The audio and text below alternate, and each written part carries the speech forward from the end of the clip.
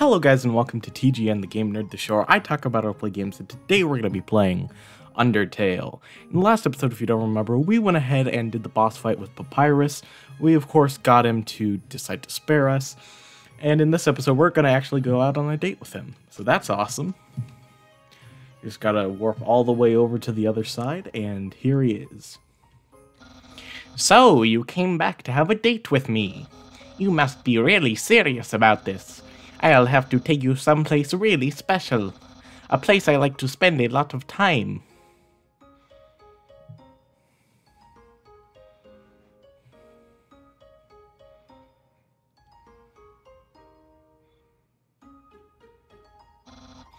My house. So yeah, now we're in Papyrus's house. There's a few things that I want to talk about in here. This is my brother's pet rock. He always forgets to feed it. As usual, I have to take responsibility. The rock is covered in sprinkles. It's a dirty sock with a series of notes on it. Sans, please pick up your sock. Okay. Don't put it back down. Move it. Okay. You moved it 2 inches. Move it to your room. Okay. And don't bring it back. Okay. It's still here. Didn't you just say not to bring it back to my room? Forget it. So an interesting little thing is, you know what, I'll go ahead and examine the other stuff first. Oh, it's my favorite game show. It says stay tuned for a new program, MTT. What? It's usually better than this. This is just a bad episode. Don't judge me. You touch the couch. It makes a jangling sound. You find a bunch of loose coins inside the couch. You got 20G. It's a joke book. Take a look inside. Inside the joke book was a quantum physics book. You look inside. Inside the quantum physics book was another joke book. You look inside. There's another quantum physics book. You decide to stop. So I want to talk to Papyrus real quick. Welcome to Scenic My House. Enjoy and take your time. Now right over here we have his kitchen, and if we walk into it, he runs over to us. Now if we go ahead and keep walking in and out over and over, he'll get faster. And if we go ahead and talk to him again, wow, being a good host is a real workout. So yeah, that's something interesting. I didn't even know about that in my first couple of playthroughs, but yeah. That's the trash can. Feel free to visit it anytime. My brother always goes out to eat, but recently he tried baking something. It was like a quiche, but filled with a sugary non-egg substance. How absurd. There's an empty pie tin inside the stove. Aha! Interested in my food museum? Please peruse my culinary art show. Half of the fridge is filled with containers all labeled spaghetti. The other half contains nothing but empty bags of chips. Okay, this sink right here, it has a lot of stuff to it that you wouldn't even know from playing the PC version, so I'll go into that in a second, but first if we examine it. Impressed? I increased the height of my sink. Now I can fit more bones under it. Take a look-see. What? Catch that meddling canine. Curses. Sans, stop plaguing my life with incidental music. Okay, I just want to run through. That was a funny scene, by the way. For some reason, this sink has so much weird stuff to it.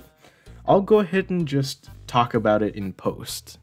Alrighty, so this is quite an interesting sink. You can go ahead and read about more of this on the cuttingroomfloor.net version differences for this game. But basically, you know, like we just saw in the PC version of this game, which is the one I'm playing, the only use for that sink is just for that gag, and that's it. However, in the PlayStation 4 release of this game, they added something extra where I believe you can go inside of the sink, and in there is this place called the Dog Shrine, which just has a picture of that dog that we just saw earlier that ran off with a bone, and you can donate to the shrine, and it keeps giving you like cool things in the room and gives you incentives to continue donating. And then once you've donated a ton of money, it's basically like, hey, there was no point to this. You kind of wasted a lot of money. And then in the Nintendo Switch release of this game, the dog shrine has been completely destroyed, and in the back is this doll, which I'm kind of getting ahead of myself, so it's not really spoilers, but there's a character from a thing that'll be mentioned in the future being possessed by a thing that we'll see in the future, and you can fight the doll and then spare it, and then something will change in the ending. And then in the Xbox One version, I believe both of these are replaced by the Dog Casino, which is basically just you can play the slots and earn new stuff for the room that's completely different from the stuff from the Dog Shrine. So, yeah, very weird sync. Alrighty, back to the game. A classic image. It always reminds me of what's important in life. The door is locked. So yeah, we have Sans' room right here with fire underneath it, and there's a way to unlock it. When it becomes important, I'll let you know how to unlock it. It's not like a thing you need to do, it's just a fun little Easter egg. Finally, we have Papyrus's room. That's my room. If you finished looking around, we could go in and do whatever people do when they date. Go inside? Sure. Hey, those are all the attacks I'd use on you. Great memories, huh? Seems like it was only yesterday, even though it basically just happened. The internet. I'm quite popular there. I'm just a dozen away from a double-digit follower count. Of course, fame is a steep price. A jealous troll has besieged my online persona, always sending me bad puns in a goofy font. I forgot to mention that Sans and Papyrus's names are puns on fonts, because we have Papyrus, the font, which Papyrus talks in, and we have Comic Sans. And Sans is known for making bad puns, so he's Comic Sans. There are no skeletons inside my closet, except me sometimes. Look in the closet. Clothes are hung up neatly inside. I almost tried to do the narration in Papyrus's voice for some reason. That book's one of my favorites. Advanced puzzle construction for critical minds. That next book's another one of my favorites. Peekaboo with Fluffy Bunny. The ending always gets me. Isn't that flag neato? Undyne found it at the bay. I think it's from the human world? Now I know what you're thinking. Why would a human flag have a cool skeleton on it? Well, I have a theory. I think humans must have descended from skeletons. Nyeh. Ah, yes, action figures. A great reference for theoretical battle scenarios. How do I have so many? Well, let's just say they're from a chubby, smiling man who loves to surprise people. Yeah, that's right, Santa. That's my bed. If I ever get to the surface, I'd like to drive down a long highway. Wind in my hair, sun on my skin. Of course, that's just a dream. So instead, I cruise while I snooze. Also, I just realized that if I'm uploading this at the right time, then I believe this will be my first video of 2023, so that's pretty awesome. So, if you've seen everything, do you want to start the date? Begin the date? Yeah. Okay, dating start. Dating start. Here we are on our date. I've actually never done this before. But don't worry, you can't spell prepared without several letters from my name. I snagged an official dating rulebook from the library. We're ready to have a great time. Let's see. Step 1. Press the C key on your keyboard for the dating HUD. So yeah, we have a few references right here. Most of all, my favorite is Big the Cat up in the top left corner. Wowee, I feel so informed. I think we're ready for step 2. Step 2, ask them on a date. Ahem, human, I, the great Papyrus, will go on a date with you. Sure. Really? Wowee. I guess that means it's time for part 3. Step 3, put on nice clothes to show that you care. Wait a second. Wear clothing? That bandana around your head? You're wearing clothing right now. Not only that, earlier today you were also wearing clothing. No, could it be?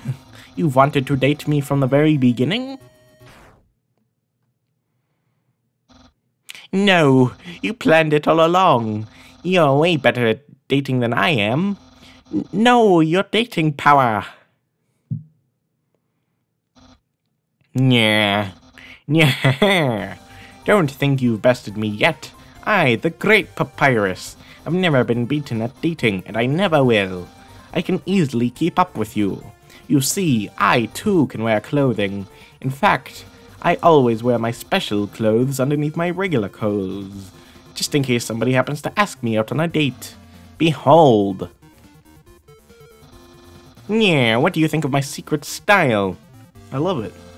No, a genuine compliment. However, you don't truly understand the hidden power of this outfit. Therefore, what you just said is invalid. This date won't escalate any further unless you find my secret. But that won't happen. There's no secret to my legs, just hard work and perseverance. This shirt didn't originally say cool, but I improved it. Expert tip. All clothing articles can be improved this way. My hat? My hat. My hat! Well then, you found my secret. I suppose I have no choice. It's a present. A present just for you. Do you know what this is? Spaghetti. That's what you're thinking, isn't it? Right, but oh so wrong. This ain't any plain old pasta. This is an artisan's work. Silken spaghetti finely aged in an oaken cask. Then cooked by me, Master Chef Papyrus. Human, it's time to end this. There's no way this can go any further. You take a small bite. Your face reflexively scrunches up. The taste is indescribable. What a passionate expression! You must really love my cooking, and by extension me. Maybe even more than I do. Ugh. Ugh. No! Human, it's clear now. You're madly in love with me. Everything you do, everything you say, it's all been for my sake. Human, I want you to be happy too. It's time for me to express my feelings. It's time that I told you. Papyrus. Boy, is it hot in here or is it just me? Oh, shoot. Human, I'm sorry. I don't like you the way you like me. Romantically, I mean. I tried very hard to. I thought that because you flirted with me, that I was supposed to go on a date with you. Then on that date, feelings would blossom forth. I would be able to match your passion for me. But alas, I, the great Papyrus, have failed. I feel just the same as before. And instead, by dating you, I have only drawn you deeper into your intense love for me. A dark prison of passion with no escape. How could I have done this to my dear friend? No, wait, that's wrong. I can't fail at anything. Human, I'll help you through these trying times. I'll keep being your cool friend, and act like this all never happened. After all, you are very great. It would be tragic to lose your friendship. So please, don't cry because I won't kiss you, because I don't even have lips. And hey, someday, you'll find someone as great as me. Well, no, that's not true. But I'll help you settle for second best. Yeah. Oh, and if you ever need to reach me, here's my phone number. You can call me anytime, platonically. Well, gotta go. Yeah. Now's the date with Papyrus. Pretty entertaining. And also, that thing that he just gave us, his phone number, is something very interesting and one of my favorite parts in the game because at any point you can call Papyrus. Wow, it only took you 4 seconds to call me. You must be very desperate for my help. Well, do not fear, this is Papyrus's Hotful helpline. Just describe your location and I will describe some hot tips. So, where are you? You're still in my room? Have you heard of something called a door? Wait, don't worry, I'll draw a diagram for you. Hold up, I'm still drawing. So, Papyrus, for each and every room in this entire game, has 2 extra pieces of dialogue. And later on in the game, you'll be able to do something that gives you even more dialogue for each and every room in the game. So let's continue. You're in my house. Good choice. Though I guess it's technically Sans' house too. But I prefer not to discuss that part of it. His room is... it's like another world. A world where they don't know how to vacuum. You're best staying away from that strange place.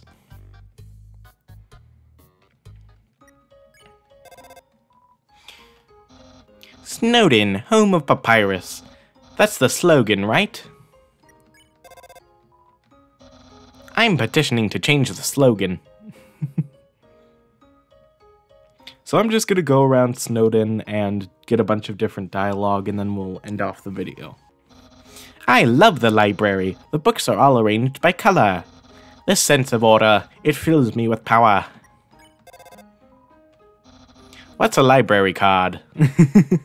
Oh, here's something that I wanted to talk about. In a previous episode, I think it was episode 5, I came by here and I said that I was going to explain this later.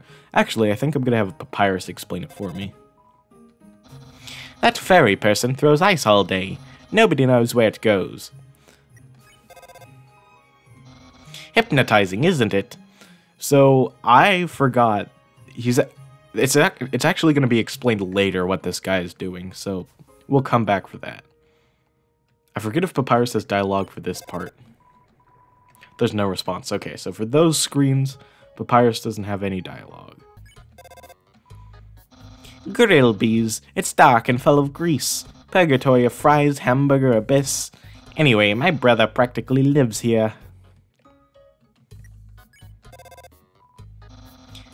Okay. I'm not coming to grill bees. Okay, so that's good to know that whenever you leave a room, you can come back to it, and if you want to reset the dialogue if you accidentally skipped through it. The inn's a great place to stay. The lady who runs it is really nice. She always gives me a lollipop and a pat on the head. Why are you calling me? Are you trying to make a reservation? This bridge looks dangerous, but it's very stable. In fact, it's just a rock formation I painted over. I think it looks more dramatic that way. He did a really good paint job on this. But yeah, he gives you a lot of extra dialogue that you would have never gotten if you just didn't decide to go back.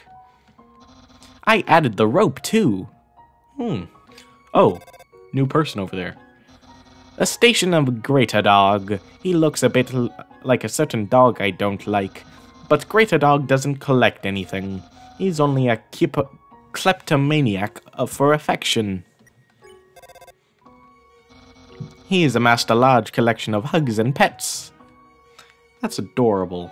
Also, this guy is new. We all live in the woods, so no one can tell us what to do. But now everyone ignores us. I don't want freedom if it means no one's gonna pay attention to me. I always jump over the gap instead of solving the puzzle.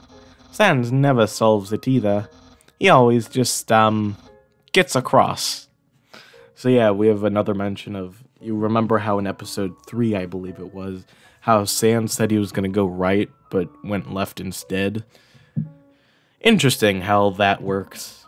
How he'll be able to get somewhere by going the opposite direction. I think he has a shortcut or something. Exactly that. But yeah, I'm surprised that... Well, I guess I'm not really surprised that Papyrus was able to jump over the gap.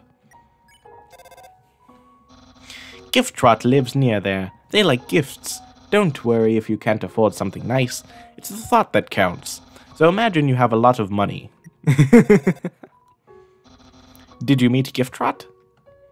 Let's go ahead and meet him right over here.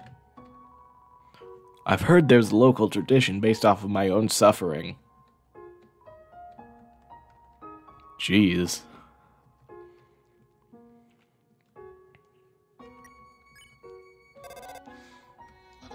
My signal is getting weak. Looks like the phone won't work past here, so there's no reason to go further. Hello. We have that little guy down there again. So yeah, I assume that... No response, okay. I wonder what Papyrus has to say about these little snow guys down here, and also we have... you. Everyone's wearing hats. Should I branch into a different item? Ice jorts. Doesn't have the same ring to it. We were getting bored waiting for you, so I built the snow Papyrus. And Sans did his thing. Actually, it's one of his better lumps. The station of Lesser Dog. The dog loves to be pet. That's its defining personality trait. Wait, why are they a royal guard and not me? I love to be pet too. It's all just a popularity contest. I see what you did there. Oh ho, the puzzle that Dr. Alfie's made. I had to ask Undine to ask her to make one. I only follow her online. I'm not really friends with her. Yet. Someday I'll impress her with my huge biceps. That's a good way to make friends. Oh ho, this puzzle. You figured it out so easily. That was very Papyrus of you. Talking on the phone, how Papyrus of you. I love how he said, oh, you figured it out so easily, when it's the one where we asked for his hint on it. Heh, us teens live self-sufficiently off the fat of the land. Oh, and the box lunches on my parents... Oh, and the box lunches my parents bring us every day. Okay. I thought he said the box lunches on my parents or something like that, and I was like, hold on. The solution to this one? I actually just stepped over the spikes. So the solution is to be very tall and handsome. So yeah, I guess, hold on, I forgot the other... I'm solving it as we speak. This room is normally blocked by those spikes, but we're thinking of getting rid of them. The king released a mandate on puzzles recently. He thinks spikes are ineffective and hazardous to kids. But I think he's wrong. Kids love deadly spikes. If you know any kids, you should ask them.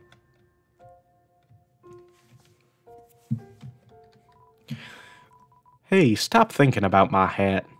You aren't thinking about my hat? Can you please?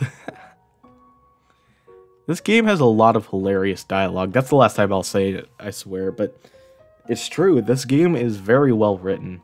So I'd suggest playing this game for yourself and, you know. Ah, the spaghetti trap room. Well, I guess it's not much of a trap anymore, since you ate the whole thing, right? Nothing like a hot bucket of spaghetti, or of spug.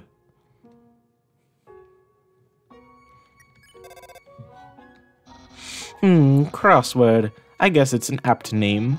Those words make me cross. Are you still looking at that word search?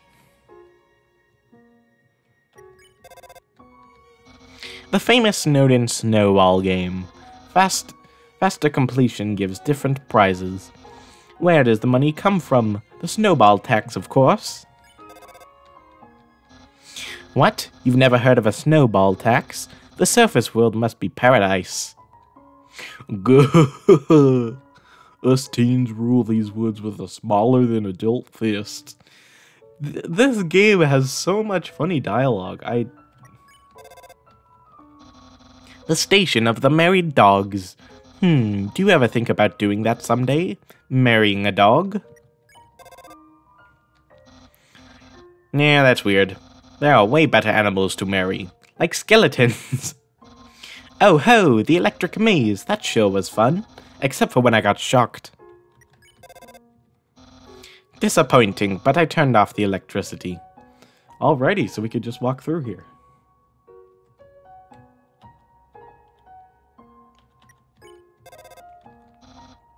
Careful, the ice is slippery. But if you slide on the ice, no one will attack you. No one wants to pratfall during a cool technique. So I guess this game has an explanation for pretty much everything in the game. It must be tough being a snowman, trying to be nice to people made of strange materials. Is that snowman still there? I think I forgot yeah. I'm cold out of things to say. So yeah, Papyrus likes puns too, even though he doesn't like to admit it. The station of the doggo. He has the amazing power to see things when they move. Okay, maybe it's not an amazing power. Doggo's not home. Oh, it says out to lunch? As if the paper was moving while it was written. That's great. He has to move around the paper as well in order to see what he's writing. There's some narration on this cardboard box. Okay, yeah, I already...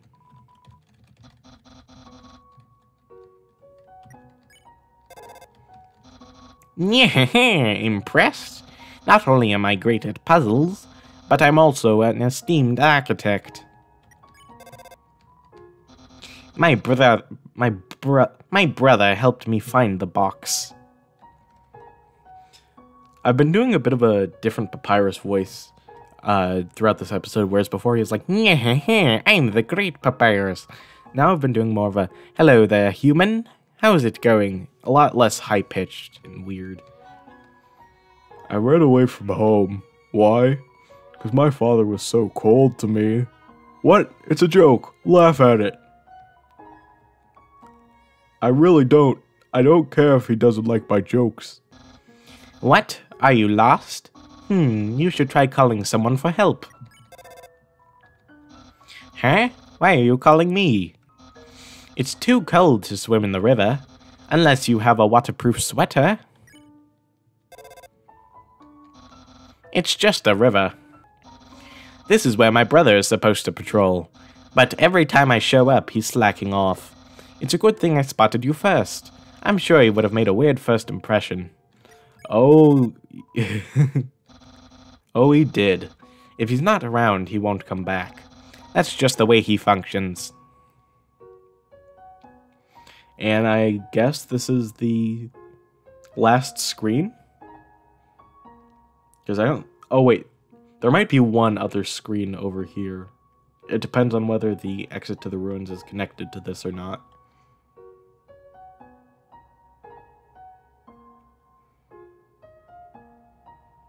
This is a very long walk. It was used to make tension in the game, but now... Alrighty. Last talk with Papyrus. A strange door in the woods. Actually, my brother spends a lot of time here. What's he doing? I've got to keep him on the straight and narrow. Are you still around that door? Oh no, my brother's a bad influence. So that's interesting. Sans spends a lot of time around this door. But yeah, in this episode, we went ahead and we went on a date with Papyrus, and we went around pretty much every screen we've been in so far, except, of course, for the ones in the ruins, but we can't go back there.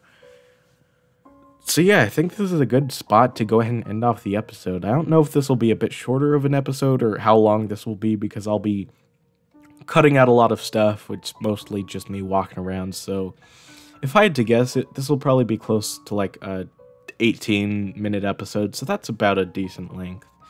I'll go ahead and do my outro while I'm walking back to Snowdin Town. Thank you guys so much for watching. In the next episode, we're going to go ahead and continue on past Snowdin and see what else there is to find there. Hope you guys enjoyed, and I'll see you guys next time. Bye-bye!